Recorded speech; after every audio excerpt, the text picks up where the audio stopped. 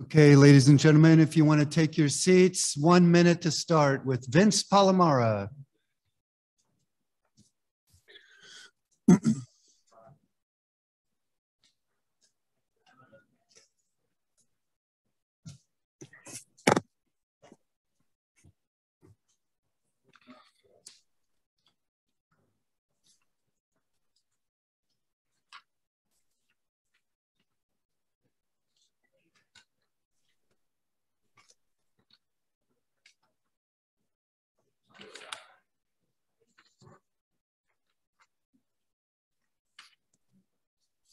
Thirty seconds.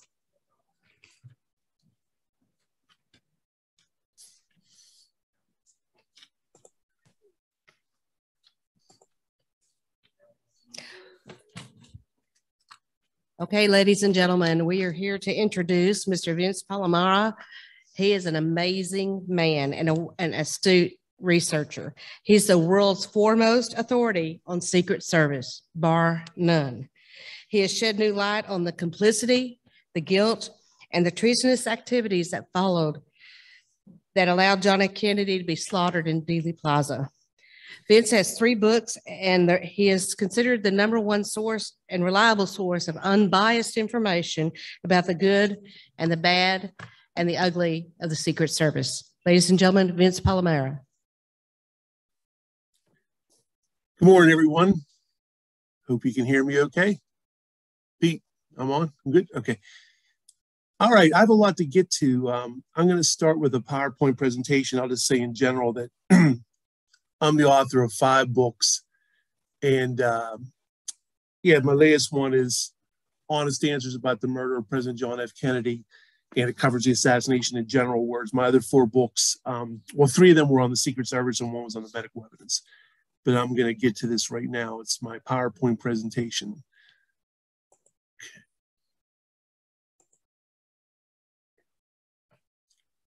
First of all, just a test. I'm going to take that back.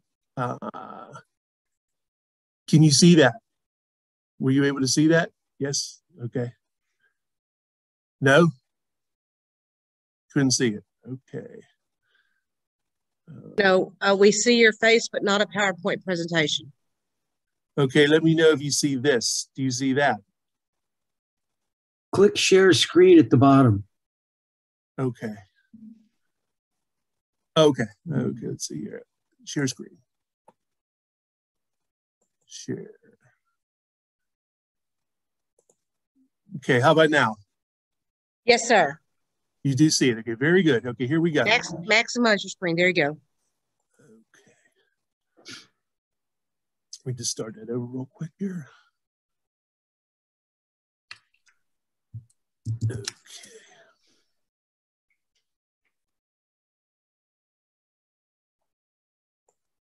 Okay, it's starting in a second. Hold on a minute.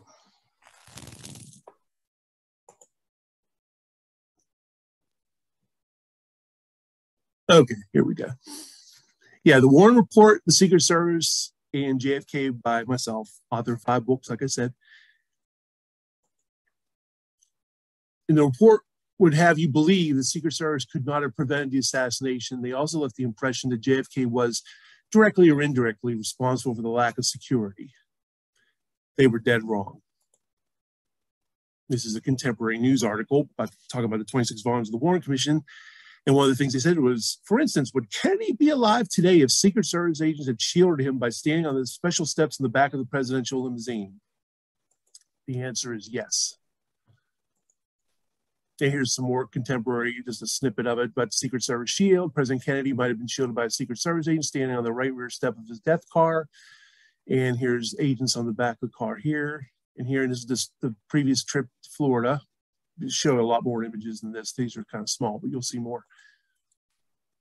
And even, again, contemporary news articles during President Kennedy's administration was argued some of the television cameramen, they could not get a good view of the president. In the Dallas motorcade, the Secret Service men were not placed around the president as closely as they have been on other occasions. Another one, contemporary questions, very interesting. For instance, why wasn't Gerald A. Bain, special agent in charge of the White House detail, in Dallas November 22nd? In fact, Jerry Bain was with the Secret Service White House detail since the FDR days. And he took his first full vacation under JFK during those almost 3 years during that fateful weekend of the Florida and Texas trips. And I call this a major discovery of mine. Multi-story building rooftops were normally guarded during the FDR, Truman, Ike, and JFK eras. In addition, a large number of police and undercover detectives normally mixed in with the crowds. This is in addition to the military and or police lining the streets and facing the crowds. I can't stress this enough. Most people think that, oh, Vince, all that happened after the assassination, right? It was in response to the assassination. No, multi-story building rooftops were guarded since the FDR era through and including the JFK era. And this is very, very interesting. This is the day of the assassination, a short little video. This is ABC's Ron Gardner to many millions of people around the world.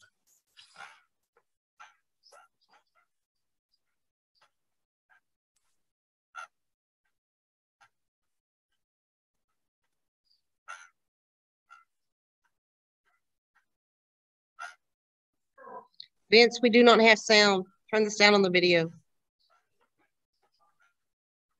Stop share. You can't, you're not hearing it. You have to stop share. You have to reshare with computer sound. Okay. So stop share, and then we'll share again with computer sound. Share screen, share with computer sound. Where's that at? Oh, share sound, share sound. Okay. Carefully scrutinized for firing the shot. It's most unusual. We're good now. That such a thing could happen because of the unusually tight security measures that are ordinarily taken by the Secret Service who guard the president. And normally, any vantage point, a rooftop, and windows which command a parade route are carefully scrutinized and carefully guarded, and men are usually posted on rooftops along a parade route, particularly if there is any reason at all to suppose that there might be someone in the area who would have such ideas as assassination in his mind regarding the president. These precautions, of course, are taken by the Secret Service for all presidents, as they have been for many years. In that clip, I just found earlier this year, it was in the midst of hours and hours of ABC footage. So pretty amazing. And we'll go ahead here. Let's see here.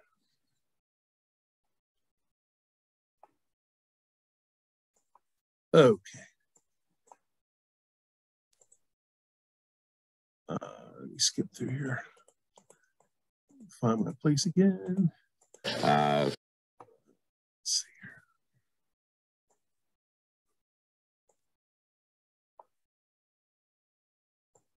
Okay, sorry about that. This is from a 1962 book, What Would the Secret Service Do? Again, 1962, Chief Rowley. It was also written with the help of Chief Inspector Michael Trina, who I spoke to both gentlemen. And they confirm what you see here, and you'll see it in larger print, just basically saying the president's to appear in a parade, agents and police are assigned posts atop buildings. Again, it's the year before the assassination. Here it is again. If the president's to appear in a parade, agents or police are assigned to top buildings and on the parade route. So again, this is before the assassination. This was out there. But again, it's a long out of print book. I found this many years later. Just like that video I just found earlier this year, I had to pay a lot of fees to get newspaper articles you'll see coming up. A lot of this was not well known, to put it mildly. This is from, again, JFK was still alive when this came out. This came out early 1962. And the large part you'll see is that the agents, they guard the rooftops, sewers, and balconies along the route that the president will follow. There's a picture of Special Agent in Charge Jerry Bain. It's an article that was seen around the world. But again, these things are long gone out of print. You have to pay fees. You have to look on eBay for them. That's where we're at, with a lot of information. This is amazing. It's the summer of '63, okay? President will have plenty of protection while abroad. They asked local authorities to put police on top of buildings. So again, look at that, amazing. And I had to pay a fee. It's like $50 from newspaper.com, but that's another story in itself. See, these aren't readily available. You can't just Google them. They're buried in newspaper archives, but there it is, summer 63. They asked local authorities to put police on top of buildings. And just articles in general, Secret Service men keep presence of, safe abroad at home, don't fret, JFK will be safe abroad. These were all for the summer of 63. More of the same, president on European trip to have heavy protection. And this is great. This is just talking about how from 1954, from the Secret Service manual in effect, about how you're supposed to keep suspicious persons away from windows and rooftops. This came out right after the assassination. Former Chief Huey Bauman said the clearing of buildings on Parade Route called fundamental, and talk about this was true in all buildings along Pennsylvania Avenue during presidential inaugural parades and in buildings along out-of-town motorcade routes. So keep that in mind. This is the FDR era. 10,000 policemen stationed along the motorcades route. Rooftops were ordered to clear, spectators, and the Secret Service and probably the FBI were on the job. So again, goes back to FDR. Where typical security for FDR. There's Truman era, police detectives along the street, officers guard, and you get just in the interest of time building rooftops. There's more from the Truman era about some perched on hills and buildings, 300 police, Truman heavily guarded. Truman heavily guarded. Imagine if JFK would have got this kind of protection in Dallas, just like you can look to the FDR I just showed, same thing. There's a reasons why presidents lived before JFK. It wasn't rubbing a rabbit's foot. Ike era, same thing. Every rooftop covering the windows, access roads were blocked, so they guarded rooftops. More Ike, that they stood with some machine guns on top of buildings or rooftops.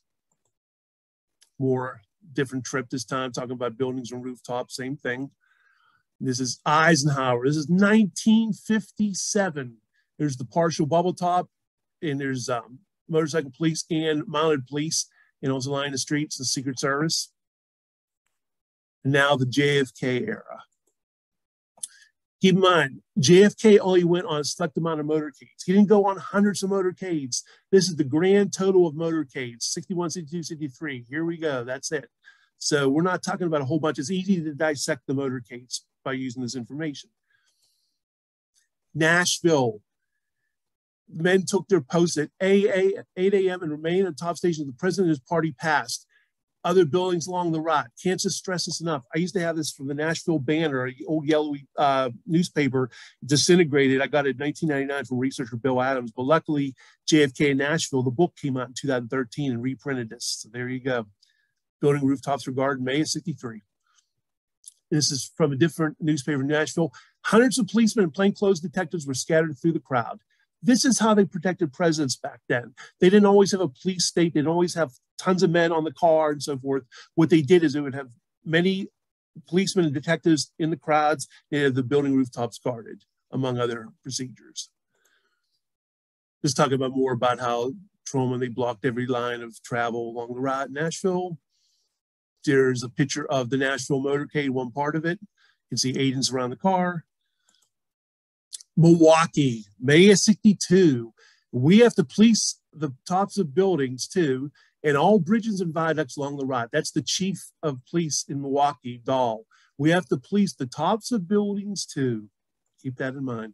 Guard up for JFK every second when he was in Wisconsin. Guard from above by city policemen. See, that's how they did it back then. So if you're looking at the occasional newsreel from different trips of JFK, and every once in a while it looks like he's a quote unquote sitting duck, like he was in Dallas, no. Unlike in Dallas, building rooftops were guarded and hundreds of police were intermingled in the crowds. So that's two major ways they thwarted potential assassins. Keep in mind, this is before 9/11 for the threat of terrorism. So this is more about worried about handguns and pistols and whatnot. And just saying the same thing, it's the Milwaukee newspaper again, how they security was their main concern, and they had police officers at all intersections along the route. And this is Milwaukee again. See, look, here we go. Look at the police and undercover people. Is this a sample right there with the arrows of what they did? This is how presidents lived back then, and police were on top of the buildings too, which you cannot see in the photographs because they're concentrating on Kennedy. Paris. 10,000 policemen and Republican security guards were on duty on rooftops. when the Kennedys will visit. That's how Kennedy survived Paris. Hey, and this is that same article again. And look, there's the men right there, the officers. This is a Getty image of the motorcade. He's surrounded by all these horsemen, these policemen on horseback. And there you go, Kennedy. And yeah, that's how he lived. There it is again. There's JFK's in that car. And this is all the mounted police, and they're on top of rooftops as well. Paris again, look at the great motorcycle formation. Think about Dallas. He only had 4 measly riders. They were put behind the car, making them totally ineffective and useless. Here again, talking about Paris rooftops. This is it when he's Caracas, Venezuela. Helicopters hovered over the official motorcade along the route from the airport into the city. And there was soldiers and police guarding the line of travel. Again, you had to pay a fee through newspapers.com for this. This wasn't something you could Google and find very easily. These are long out of print newspapers and whatnot. And you had to be somebody like me, the one to dig for them. But again, helicopters hovered over the route. Again, about helicopters hovering over the route in Caracas. Talking about when he's in Canada, others will be circulating among the crowds, talking about his bodyguards and whatnot. Rooftops again, and another trip in the Midwest for JFK. Look at that, some manning rooftops. But again, all these newspapers are long out of print, long gone. Other police guard the fire escapes and rooftops, talking about a trip to New York. These are all before the assassination. They were spotted on rooftops, among the crowds and cars flanking President Kennedy's convertible in unlikely places, which must remain secret. This is from the inaugural. A complete survey of all buildings, water mains, sewers, etc. were done. So the inaugural, that was done. That's standard, but it was also done elsewhere. Talking about rigid security measures for Kennedy's inaugural. Talking about they'll be on every rooftop. More or less the same thing here. And this is Chief Rowley talking about how the manhole covers were sealed against accidental explosions or whatnot, or intended explosions, and how the Secret Service looked at the crowds. This is from Gary Severson, researcher. He said that he was a witness to sharpshooters on the roof of the arena, University of North Dakota campus. Larry Yetka was an official in Duluth, and he said, yeah, the security was tight as hell. Men were on the rooftops. This is September 63 when JFK went to Duluth. Security men were on top of the roofs. And this is Australian. This guy is a savant. He's a JFK historian from Australia. And he just adds about the security in Duluth was very tight. National Guard were deployed along the motorcade route. And this is when Kennedy went to Aliquippa. Police were on rooftops. Again, I cannot stress this enough. I know this is like the 3rd time I'm saying it, but it really needs to be, sent home. But it's only because of little old me paying fees, looking through newspaper archives, dredging microfiche, et cetera, that these things are come out. You won't read them in books. You won't read them in assassination articles and whatnot. So there you go. And this is amazing. This came out only in 2013. This is an image from a police helicopter. This is from a police helicopter. This is San Antonio, the day before the assassination. There's JFK's limousine, Secret Service follow-up car. So a police helicopter was filming the motorcade as it went along. Imagine if that would have happened the next day in Dallas. Again, Australian JFK expert Mark Henderson's been studying this case since day one. Visits the rooftops in Fort Worth regarded. This comes from Mike Howard, the Secret Service agent. I've also heard Mike Howard say that as well. The rooftops were guarded in Fort Worth. Ironically, they had a police officer stationed on the roof of the trademark in a market hall. It's a shame, officially speaking, there were no police officers guarding the buildings in Dallas, specifically Dealey Plaza, and history would have been changed. This is when he went to Seattle, building rooftops. And this is more in the interest of time. I'm going to go through these a little more. Same thing, Seattle, just talking about how this guy was saying how security was so tight that he was sent to the roof, and talk about the same thing, that they watched all the windows and whatnot. Security rehearsal for JFK's trip to Vienna. Helicopter will hover over the locomotive, and talking about the security for both men. This is amazing. This came from George McNally, White House Signal Corps, former Secret Service agent. This is an excerpt from my book, quoting his book, but saying that March 23rd, 1963, there was a threat of Puerto Rican snipers, and helicopters searched the roofs along the way, And Don Lawton, who will become infamous in a moment, Secret Service agent Don Lawton, rode on the rear of the limousine on that trip. So pretty amazing. Just talking about more about the rooftops, another trip to New York, Kennedy, when Kennedy was going to Tennessee, talking about how some buildings will be guarded. And again, South was a dangerous place. And this came from Deb Galantine. Her father was a police officer. He trip to Billings, Montana, and confirmed the building rooftops were guarded. This is amazing. It's from my own hometown. When Kennedy came to Pittsburgh in October of '62, we had men, police officers, on every bridge and culvert, on every high spot on ground overlooking the President's Ride. These men were expert marksmen, armed with rifles on the roofs of buildings.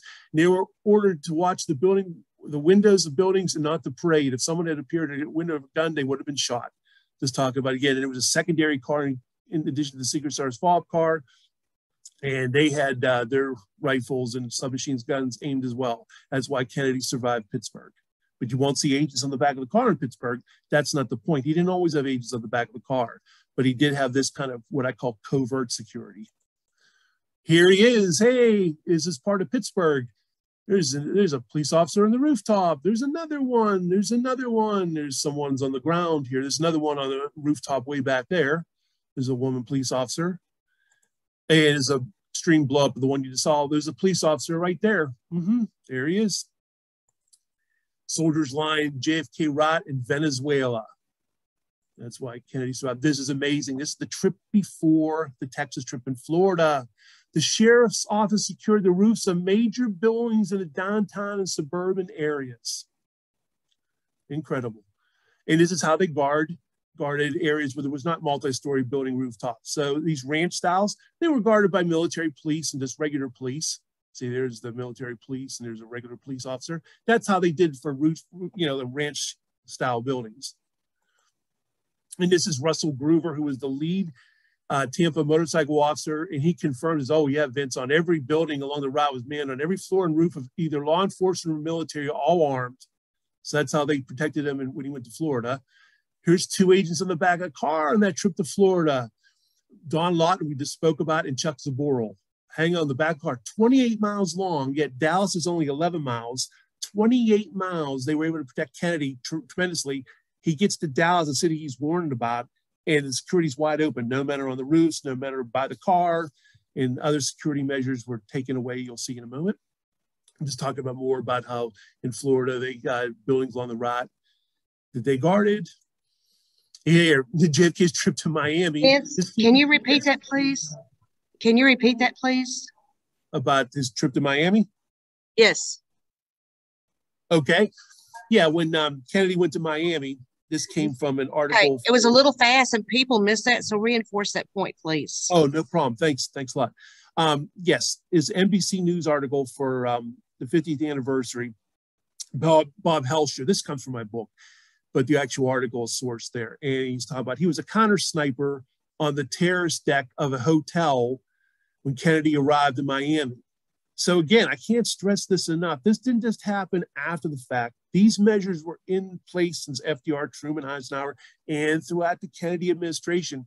But he gets to Dallas and rooftops were on guard. There were no counter snipers. People have a tendency to think, oh, that only happened after the assassination. No.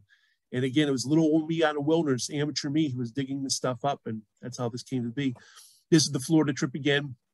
We see Lawton and Zaboral in the back of the car. Sometimes they stood, sometimes they crouched a little bit. Sometimes they crouched to get a better view of the people on street level. And they also crouched because 28 miles long, if you're standing, you're going to get sore after a while. You got to crouch a little bit out of necessity. And this agent, by the way, here on the back of the Secret Service follow-up car is Glenn Bennett, who was making his first official trips as a Secret Service agent on the Florida trip and Texas trip. He was normally a protective research agent.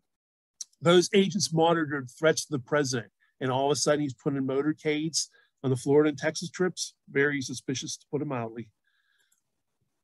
This is a great color photo. This came across last year. This is the Tampa trip. They were flying. You can see all the motorcycle officers surrounding the limousine. You can see it's blurry. There's an agent hanging on the back car. That's Chuck Zaboral. So that's another reason why Kennedy lived. Nice speed. The car was surrounded by motorcycles, armed men, obviously trained eye and ear witnesses, and men being on the back of the car in that case. Again, more from Tampa, Florida. Outstanding motorcycle coverage. Agents on the back of the car crouching. There's Chuck Zaboral's head. There's the aforementioned Glenn Bennett. A couple of men that were on the Texas trip, George Hickey and Tim McIntyre. This is Vince, good. Yes. Judith was wondering if you could move to what exactly happened in Dallas and how he was not protected. Okay, well, I'm going to do that. I'll get in a second. What really happened in Dallas? Okay, well, I'm going to get to that in a second. I just wanted to show some of these just real quick. This is Pueblo. I'll go through this real quick. This is Pueblo, Colorado. There's National Guardsmen on the rooftop, and there all the arrows point to the, the men guarding the route. There's a blow up of the National Guardsmen on the rooftop. This is Kennedy using Eisenhower's vehicle, and there's a police officer on the rooftop. Okay, and you can see more police officers. And less obvious will be the thousands of plainclothesmen and West German police in their light green uniforms. That's how they did it. Thousands of police officers. And there's Kennedy in Germany, agents on the back of the car. There's agents on the back of the car in Germany. There's the outstanding motorcycle coverage in England. Prior threats were well known to the Secret Service. And there's this before 1963, before the assassination, JFK threat brings alert. Threat to JFK. Again, look, Tampa, they had threats on Kennedy in Tampa, the trip before, the Texas trip. Okay, in the interest of time, then I'll go through that right now. Okay, well, the big thing is the Secret Service is the boss of the president, not the other way around. Okay, in fact, we'll minimize this real quick here. Just gonna minimize this. Can you see me? Yes? Yes, and a moon. No. Stop share. There you go. You got it. Okay, got it? Okay. All right. Well, the Secret Service is the boss of the president, not the other way around. Most people have a tendency to think, well, Vince, these Secret Service agents were like butlers and errand boys, right? No, when it comes to his security, the Secret Service was the boss. That comes from Truman, Lyndon Johnson, President Clinton, other people, other presidents have said it matter-of-factly. So they were the ones calling, pardon the pun, calling the shots here when it came to security. Even if, like Clint Hill said, even if, Kennedy might have told you what to do, whatnot, and we listened to the president and do what we felt was best anyway. And again, agents on or near the limousine, if they would have been near the limousine in Dallas, I think things would have been a lot different. Instead, they had to run the limousine when it's all over. Clint Hill only gets to the back of the car when the shooting's all over and done with. He's staring at Kennedy in Alkin's film when Kennedy has his head blown off. Only then does he leap onto the back of the car. He's supposed to be his big hero, but he's late because he was one of the agents drinking the night before. Normally, 3 to 6 motorcycles were on each side of the limousine in a bracketing formation. But supposedly the night before, Wynn lost the Secret Service, the planning meeting with police officers says, Kennedy doesn't want motorcycles beside the car. We can make this 4, and they're going to be behind the rear wheels, which makes them totally useless. They can't do anything. They're not going to be able to cover or anything in a small number behind the rear wheels. When Wynn Lawson testified to the Warren Commission, he admitted under oath to, ironically, Allen Dulles that, well, not in this instance did Kennedy really say anything, but it was my understanding that Kennedy didn't like a lot of motorcycles around the car. The prior Texas trip, San Antonio, Houston, Fort Worth, his limousine surrounded by motorcycles and countless other trips before Dallas. And again, as I said, I showed in very tremendous detail about the multi-story building rooftops were guarded since the FDR was not done in Dallas. On 1/3 of JFK's motorcade, 1/3 is through photo discoveries and whatnot, the bubble top was used either in partial form or the full bubble top. When I say partial, some of the front and back pieces were on and just, so the middle part was able to be, so JFK gets some air and whatnot, intermittently stand. And that was an option not explored. Sam Kinney, the driver of the fob car, Secret Service agent, told me that he, Sam, was solely responsible for the bubble tops removal, and Kennedy had nothing to do with it. Kenny O'Donnell had nothing to do with it. Sam Kinney told me this is one of the things he lived with regret for years. He told me this in the early 1990s, but again, Sam said he was solely responsible for the bubble tops removal. It might not be sinister per se, but when you realize 1/3 of his motorcades had a bubble top, often in very nice, beautiful weather, no rain and whatnot, it makes you think, wow, too bad they didn't explore that option. Press photographer's flatbed truck. In interesting time, I was going to show you a video, but I guess I won't have time to get to it.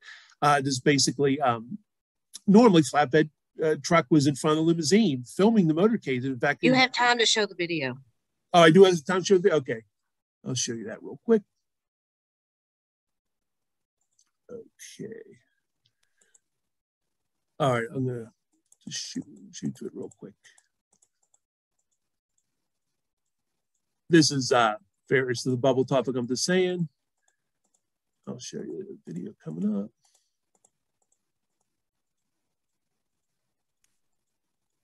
See, I mean, look at all the photos of the bubble top on various trips. Beautiful weather, no rain. It was common for him to use the bubble top. A third of his motorcades is quite a bit.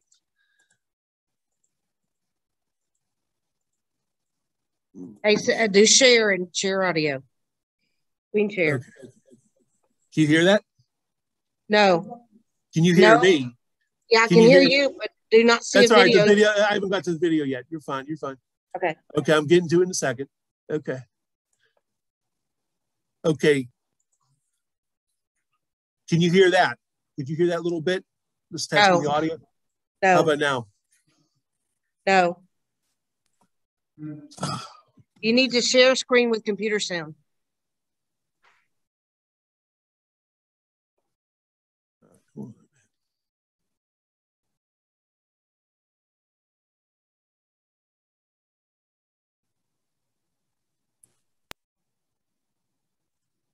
Okay, there we go. Okay, you hear it? Okay, good. How about now? At Love, Yes. everything went fine up to the point that the whole day became great frustration for a photographic person. First thing, parades were usually handled with a flatbed truck for pool and certain selected photographic personnel to ride in front of the presidential car on presidential parades. That was canceled at the last minute. We were put in Chevrolet convertibles to ride several cars back. I think we were about 6 cars, Bob Jackson and I, and a couple other boys were in this parade. And that put us totally out of the picture. Okay. And I'm going to shoot to one more video.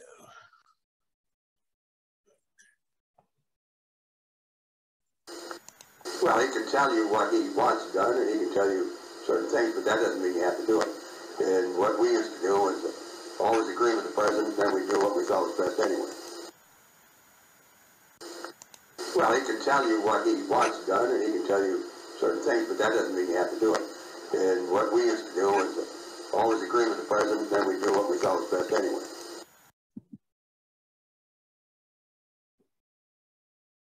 Okay, you hear me now? What did he say? Can you hear me? Yes, we can hear you. Okay.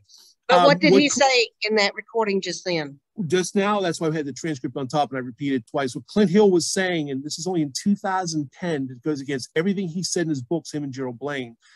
He's saying that the president could tell you certain things, he could tell you what to do, but that doesn't mean you have to do it. And what we always used to do is agree with the president, then we did what we felt was best anyway, which goes to my research, that the Secret Service was the boss of the president, which is what President Truman, President Johnson, and President Clinton have said on record through the years when they were talking about the Secret Service. When it came to Secret Service security, it didn't matter if the president said, hey, I don't want those agents in the back of the car, they would just blow him off and do what they felt was best anyway. And that's what Clint Hill was admitting. I guess it's for posterity. But yet, if you read his books, you come across with, wow, it sounds like Kennedy was a real taskmaster. He didn't want agents in the back of the car. He didn't want the bubble top. He didn't want motorcycles inside the car. How convenient, the man's dead, and yet they blame him. And yeah, I don't know if that was for posterity. It blew my mind when I saw it. I could not believe that Clint Hill said that. And I just kept on, I'll never forget when I discovered that. I repeated it over and over again. I'll send me a little snip of it, fair use snippet of it, because I just could not believe it. Nowhere else has he said that, which is amazing to me that he actually was on record. So now, to be fair now, Clint Hill was very much corroborated by the agents I spoke to. Special Agent in Charge Gerald Bain, who was the special agent in charge of the White House detail, told me, I don't remember Kennedy ever saying anything about not having agents on the back of the car. If you look at the newsreels, you'll see agents on there. And many of his colleagues said the same thing. It was almost like they were reading a cue card. This was the early 1990s. This is before the internet really kicked in. This is before I was a nobody. I didn't have a book yet. No one knew who I was. And I'm calling these guys all over the country, cold calling them. And they're talking to some guy, you know, and the stranger, and they could have just lied and said, oh, yeah, President Kennedy didn't want us on the back of the car, blah, blah, blah. And so they're all telling me the same thing over and over again. It was unbelievable to me, because it's like, wow. If you read the Warren Report, Death of a President, and other books, you'll think, wow, it's just the exact opposite. I thought Kennedy didn't want that security, that he was supposedly reckless of his personal life and reckless of his security. It turns out not to be the case. So like Judith was asking the $64 million question, wow, Vince, why wasn't this done in Dallas? Kennedy would have lived. Why indeed? And the Secret Service is responsible. I don't mean as an organization. Many of these men were honorable men. But when it comes down to it, the reason things were done and not done is because of the Secret Service. They pulled the security away, and oftentimes they blame Kennedy for it. We would have had agents on near the limousine. We would have had the motorcycles bracketing the limo. We would have had building rooftops guarded. We would have had more overt agents and police officers in Dealey Plaza and other places. In fact, in the interest of time, I didn't show you, but there was a film and photo earlier in the motorcade. Oh, I'm sorry, earlier in 1963, of Kennedy made a trip to California. And agents are on the back of the car, yet there's hardly anybody on the street. And it's a beautiful no-rain day, and there's two agents hanging on the back of the car in California. So that debunks the whole notion about, oh, Vince, it's only when there's large crowds would they do these things. Wrong. And again, like Clint Hill also says in some documentaries lately, he says, well, we wouldn't have had men on the back of the car because we were going too fast. Yet Bob Lilly, an agent, said that, oh, he rode on the back of the car when they were going 50 miles an hour in Puerto Rico. And there's other clips they're going quite a bit faster in Dallas, and they're hanging on the back of the car. Point being, in Tampa, there was times that they were really going very fast, as what Tampa motorcycle officer Russell Groover told me. So just basically to sum it all up, that's where we're at. I mean, you know, my focus in a general way has been on the conspiracy and whatnot. But as far as the Secret Service, I've been mad since day one whenever I've seen Zapruder film as a 12-year-old kid in the 70s up to now. Because, you know, it's not Monday morning quarterbacking. If the Secret Service would have done their normal protective functions, Kennedy lives. So, yeah, that's it. Thanks a lot. Great. Do you have time for questions? Yeah, sure. Yes. Ladies and gentlemen, Vince Palamara. Vince, can you stop share screen, please? Yes. I don't know if you can hear me, ladies and gentlemen. Yeah, I can hear you good. We did have a question from Gordon Ferry. Gordon? Yeah, right here. Right here. As you may remember,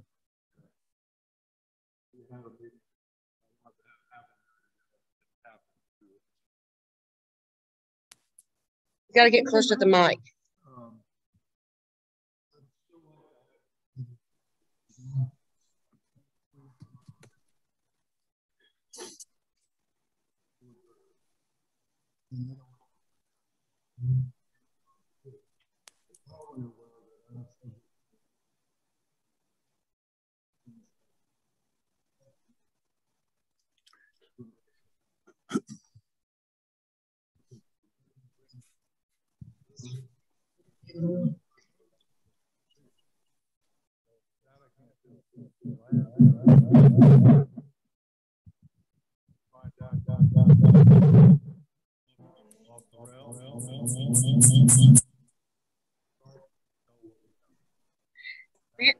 He wants to make a bridge with you and start talking about what we know. He's ready to start revealing Secret Service names and wants to get with you on some of the procedures for that. Okay. Yeah. Sounds good. He wants to get it right. Gordon Ferry. Okay. That sounds good. Okay. Now Judith has a question. He said he'd do it. We'll get you two gentlemen connected offline. Okay. Can you hear me?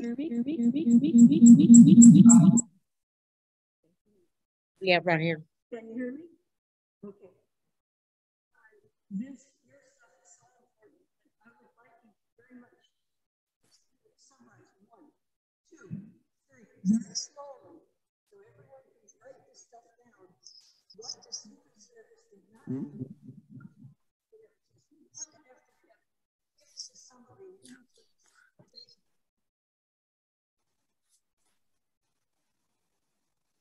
Did you catch that, Vince?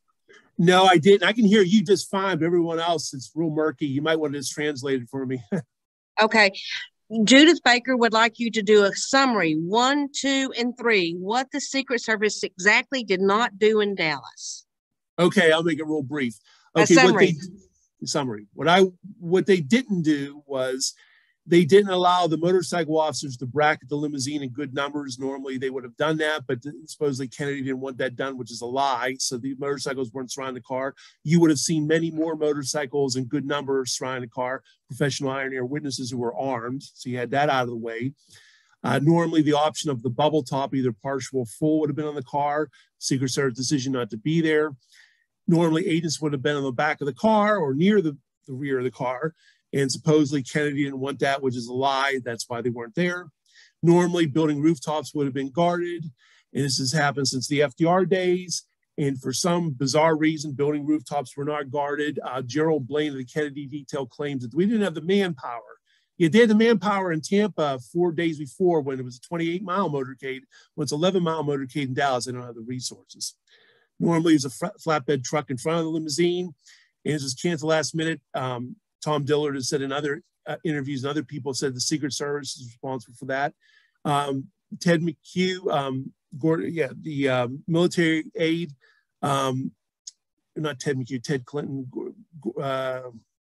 McHugh, I forget his name right now, the interest of his first name, but he was the military aide who normally sat between the driver and the special agent in charge. He was told for the first time not to ride in the limousine. He was there in Tampa. He was there in Germany. He was there in countless other trips. Normally, there's a military man between the driver and the special agent in charge. He was told by the Secret Service to accentuate full exposure. Military and or police were not lying in the street facing the crowd. The few officers were there were just facing the limousine. They were useless. You're supposed to face the crowd. There was nobody intermingled in the crowds. The Secret Service was responsible for all this happening and not happening. Underpasses should have been guarded, and the underpass was wide open in Dealey Plaza. As Win Lawson said to his consternation when they get to Dealey Plaza, he looked over and he saw railroad workers were on top of the underpass. Secret Service agents of mysterious repute were behind the knoll, and yet officially there were no Secret Service agents there. Some people say, well, maybe there were CIA spooks, Vince. My thing is maybe they were real agents and they covered it up after the fact. They didn't want people to know there was professional ear witnesses back there, or maybe there's something nefarious for them being there. So it's not always, CIA men and so forth. So there you go. It's cover and evacuate. And also you have the driver of the limousine, Thomas Shipman, one of his regular drivers, dies the month before in Camp David, okay? And yet Bill Greer drives him very ineptly in Dallas, looks back twice at Kennedy, doesn't hit the gas, disobeys a direct order to get out of line. We've been hit, as well as common sense and training. If Bill Greer hits the gas, everything else is a moot point. Kennedy lives. He's either not shot, or at least the fatal shot doesn't come. And many doctors said he would have lived through the shot that went through his neck, or what I believe it was a front shot, but either way, he would have lived. So you have all that. Protective intelligence was horrible. Dallas was a town that was, many people warned Kennedy, J. William Fulbright, Pierre Salinger, the list goes on, Adlai Stevenson, don't go to Dallas, Mr. President. And yet the Secret Service supposedly found no threats to the president in Dallas. That would be like former President Obama going to Mississippi and there's no threats to him. Come on, give me a break. And yet they found no threats in Dallas, Texas. So that's how he did, security stripping. It's not a matter of pulling the triggers, it's allowing the triggers to be pulled. It's action through inaction. So. Thank you, Vince, very much. Ladies and gentlemen, Vince Palamara. Thanks a lot. Where's his daughter? Here he is. Turn it up. He's gone. Vince, can you hear me? He's gone. Anyway, ladies and gentlemen, I'll talk to you. Tell you what I was going to tell him, because it's you I wanted to know. In 2019, we gave Vince Palamara the Justice for JFK Award for all of his body of work. And I asked him how he got started in his assassination research. And he said he met with Penn Jones Jr. And Penn said, pick a subject, study the hell out of it. I think you can agree. Vince Palamara did just that. He's the expert now on the Secret Service.